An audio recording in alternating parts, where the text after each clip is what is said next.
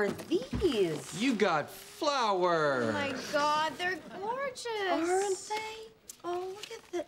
Just because I love you. How sweet is my husband? Well, see, someone went the extra mile last night. No. I guess Doug just felt like being a little sweetie. Say he appreciates what a great wife I am. Thank you very much. That's right. Got some flowers here. That's right. Keep walking, baby. Oh, Carrie, hi. I left those on your desk so I could get water for them.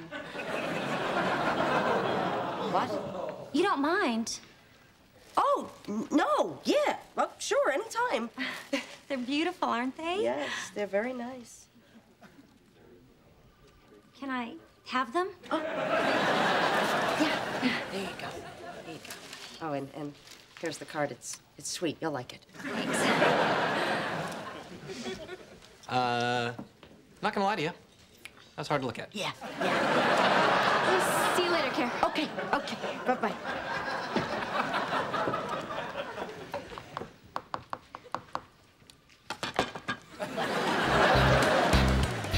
So, how was your day? What do you see here, Doug? I'm curious. A kitchen with fixins.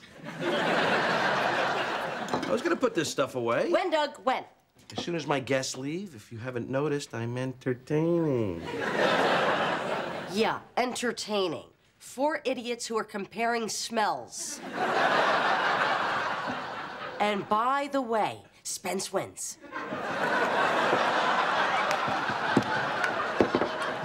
What the hell's going on? What's your problem? Why are you in such a bad mood? I am not in a bad mood. You are in a bad mood, okay? What the hell's your problem? You want to know what my problem is? I'll tell you what my problem is. Amy Samuels got flowers today. And? Did she shove them up your... No!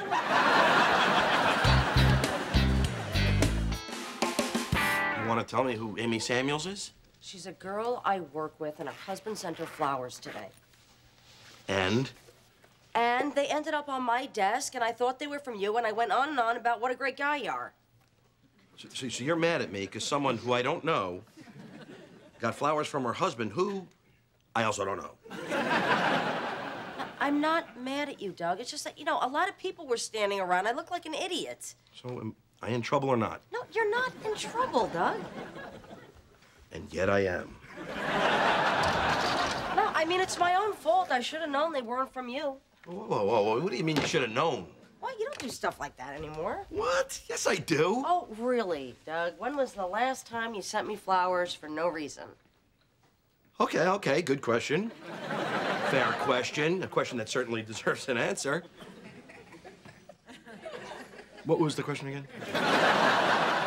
The question was, when was the last time you sent me flowers for no reason? Last Valentine's Day. Okay. First of all, it was Valentine's Day, so it wasn't for no reason. And second of all, you didn't get me flowers. Right, but then you got mad that I didn't get you flowers, and then I got you flowers. All right, Doug, let me show you something. You might find it a little interesting. New shoes? No, not new shoes. This is all the little romantic stuff you sent me over the years. Look at this. Look. The first rose petal pressed in a book. Look. A matchbook from Peter Luger's Steakhouse, huh? Oh, and do you remember this? What is it? You don't remember this? Remember we were driving up to Monticello and I got car sick, so you bought me this little frog at the rest stop to make me feel better. Remember you named him Monty, short for Monticello? Oh, yeah. Monty, I remember him. Darling, do me a favor. Please don't puke on the leather.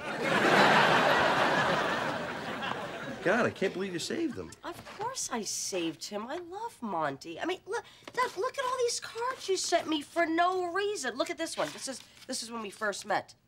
Dear Carrie, I have trouble saying this face to face, but I think you're the sweetest, cutest, hottest, kindest, smartest, funniest, greatest girl I've ever known.